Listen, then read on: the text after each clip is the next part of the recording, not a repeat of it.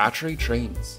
Right, I got a lot of interesting comments on the last video about these. Go watch that if you haven't already. And if you're liking these videos, make sure to subscribe. Anyway, I'm sure we all know what a battery is, but just in case, it's some funky chemicals that create a flow of electrons under certain conditions and are a way of storing energy. So where are these relevant on the railway? Well, as it turns out, a pretty big chunk of our railways aren't electrified, and for all the people who are saying we don't need to electrify, diesel trains just aren't that great. Now, I love diesel trains, but I'm saying this from the perspective of the average passenger or the railway operator. Climate change and health issues aside, they vibrate a lot. They're very loud, and vibrate a lot, and are just generally quite unpleasant for passengers and everyone who lives by the railway. Even all that aside, these things take 3 to 5 business days to accelerate.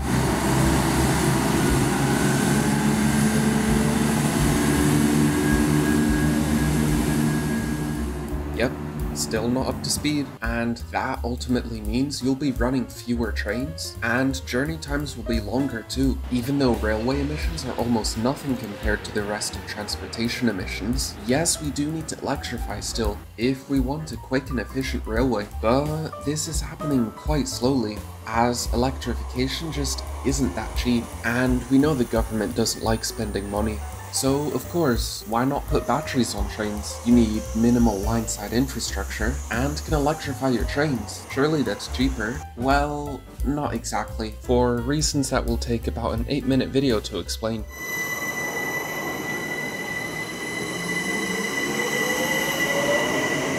Right, first of all, trains use quite a bit of power, as they're pretty big. That means you need a lot of batteries, especially for bigger trains, as batteries just have a very poor energy density. Basically, for every kilogram of battery, you don't get very many kilojoules of energy compared to other fuels like diesel. But for bigger trains, especially freight, you would need more batteries to move the heavy train, but these heavy batteries make the train heavier, needing more batteries to move this train. And eventually there's no freight or passengers left, it's just a bunch of batteries on wheels, which probably isn't that useful. So unless the energy density of batteries drastically improves very quickly, the physics just make this impossible for most trains. It makes a lot more sense to just not have to store energy on the train, only collecting it as it's needed from the wires. Now, for small trains that don't need to go very fast, like on small branch lines that are only a couple of miles long, batteries actually make perfect sense here. And the Greenford branch has actually had a lot of battery testing recently, which is apparently going well, with modified old D-stock trains to demonstrate the technology.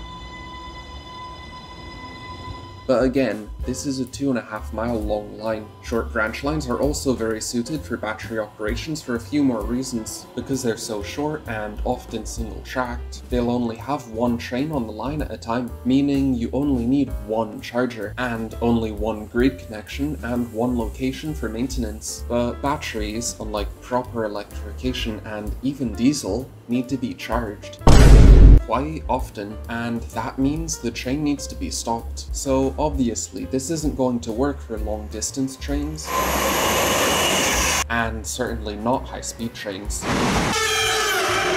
But if you're charging while moving, you've got wires up anyway, might as well get rid of that heavy battery.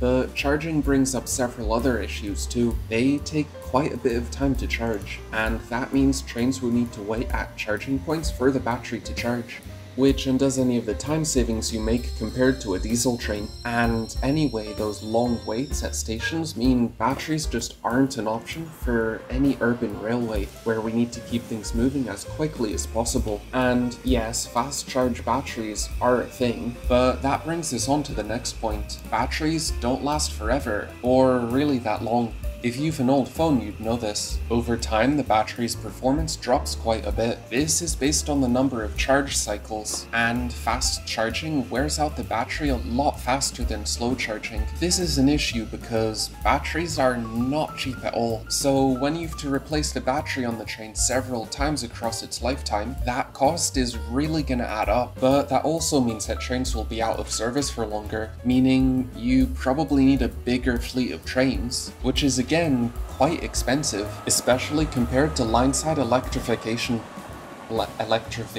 Electrification. Yeah, I'm up too late again. Where the only real cost is the upfront cost to build it. Maintenance costs are not actually that crazy, but fast charging also brings even more cost, as you can't suddenly draw an entire journey's worth of power off the grid in 15 minutes. You need big storage batteries next to the charger, which will slowly charge over time, and prevent too much energy being taken off the grid at once. But as we've said, batteries are not cheap, and these will also need to be somewhat regularly replaced too. So this cheaper alternative can actually turn out to be quite expensive on some lines, and doesn't even work with most lines. However, there are some more places where batteries do make sense.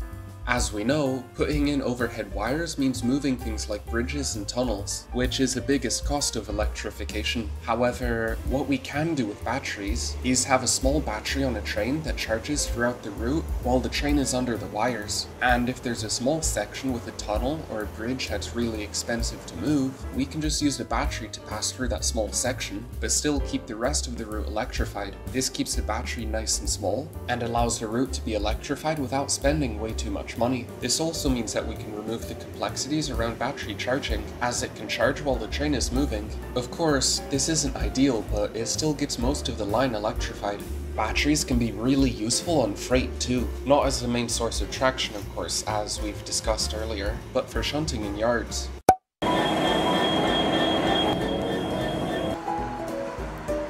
How long does it need to be?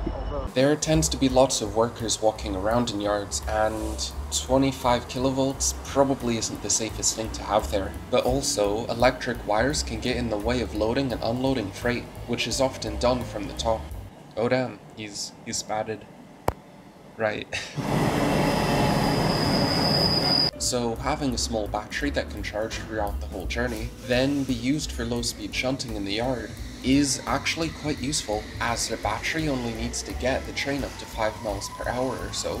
That's definitely possible with the batteries that we have, and in fact the Class 93s have batteries for exactly this. So batteries have their place on the railway, but they aren't a replacement to proper electrification. They work on short branch lines, shunters and shunting moves for freight locos, or filling in little but expensive gaps in conventional not this again.